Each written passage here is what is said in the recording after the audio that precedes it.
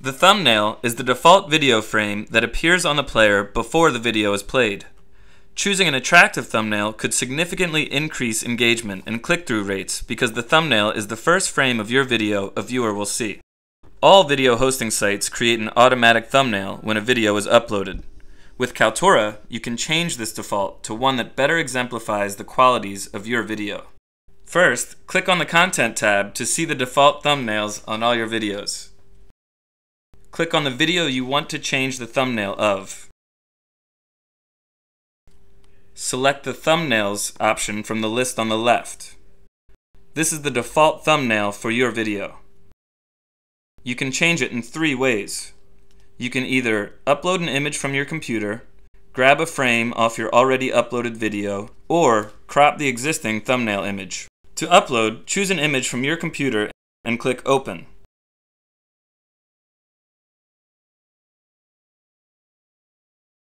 Make sure that the uploaded image has the same dimensions as the video player to avoid a distorted appearance.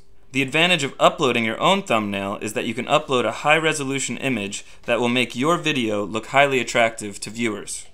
Grab from a video is usually the easiest and quickest way to choose an alternative thumbnail.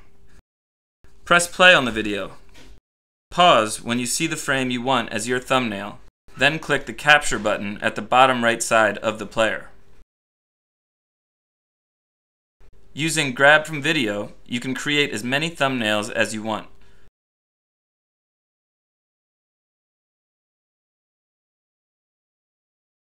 Select Set as Default for the new thumbnail to complete this process.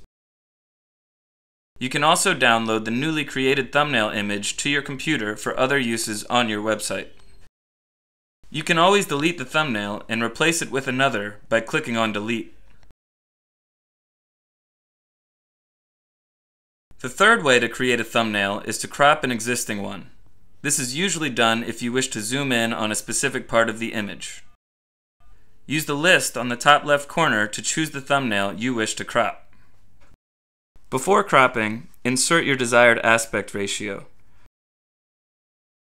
Video players are usually 16:9 or 4:3. Then press the Shift button when you drag your mouse on the image to define its new dimensions. Pressing Shift helps maintain the aspect ratio.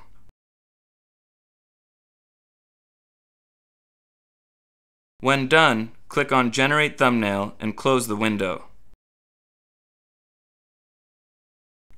The new thumbnail will appear on the thumbnails list. Now set the new thumbnail as default.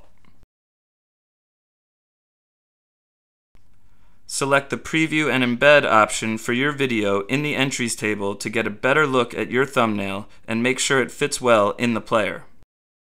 Now copy the embed code to use this video on your website. If a thumbnail is changed after embed, it will be updated automatically. For more tutorials and guides, please visit Kaltura's Knowledge Center and the Kaltura Video Center.